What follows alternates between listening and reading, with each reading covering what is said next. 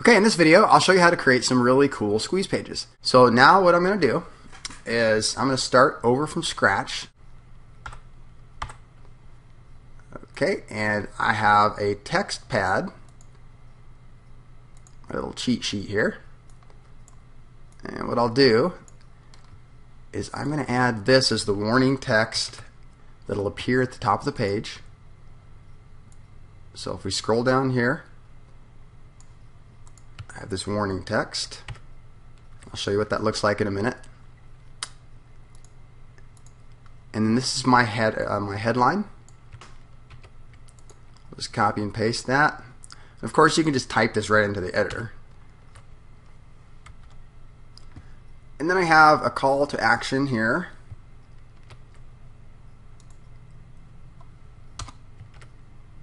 Okay. And I'm going to center this. Okay. And then I'm going to make the whole thing a Tahoma font.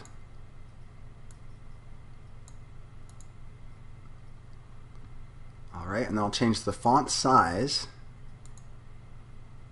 to like 36. Or how about 24 for now? And then I'll make it all bold. Okay, and then I'm going to make this red, or a shade of red.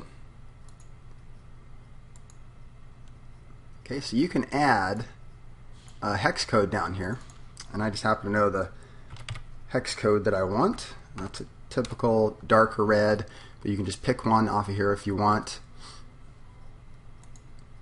and edit that. Okay, and now I'm going to underline this.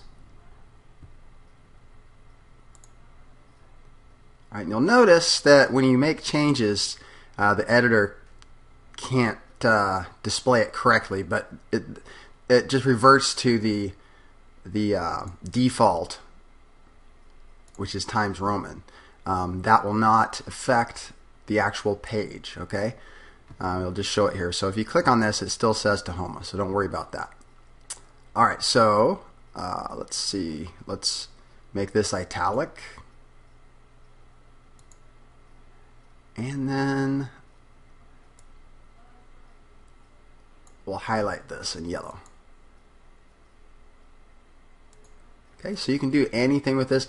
That's why this editor is so cool. This plugin is very flexible. You can do a lot more with it than a lot of editors or plugins that do it all for you. So you just enter it into like a text box down here. You'd enter like your title or something like that, and then they'd format it for you and color it. This gives you a lot more flexibility. You can use any different font you want, different colors, and different sizes to make it fit your page. Okay, so now let's take this and we'll center it, and let's make this Tahoma and bold it. Alright, so this is everything that's going to appear above the opt-in form. And now we go down to the options. Okay, so this is where you add your autoresponder form. So let's take a look at forms in Aweber. All right, so I have a bunch of different forms here that I've created, and this is the basic form. Okay, and then when you go to publish, you just install your form and you take this JavaScript snippet. All right, copy and paste that here. And that is your form.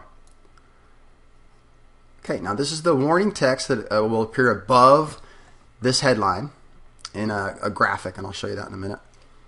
And then the YouTube video and the image URL, those are for the 2-column squeeze pages. Now the other options here are your background color, the width of the page, and then a border would be like a solid border around the page, or you can round it and add a shadow. I'm also going to add a big arrow. Alright, so let's go ahead and publish that. Update it, click View Page, and there it is.